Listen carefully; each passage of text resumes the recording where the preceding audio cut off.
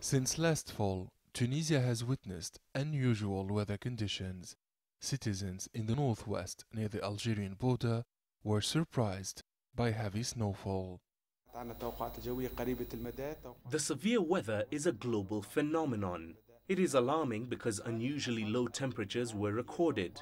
This used to be a rare happening, now it's more recurrent. It'll be even colder in the coming years in the whole world. Winter brought heavy rain. Wadi Majda, the longest river of Tunisia, burst its banks.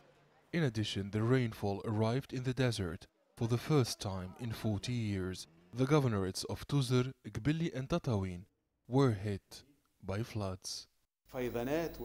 Floods are extremely dangerous. The technology usually allows us to inform Tunisians about the risks, but nature can always surprise us. After the snowstorm in the northwest and the floods in Tunis and the south of the country, the weather in the first week of January was very warm for the winter season. Nowadays, Tunisians assert that the weather is confusing. One does not know which clothes to wear in the morning and which clothes to wear the rest of the day. Sometimes it's very cold, and when the sun shines, the heat reminds us of the mid-spring temperatures within less than 12 hours.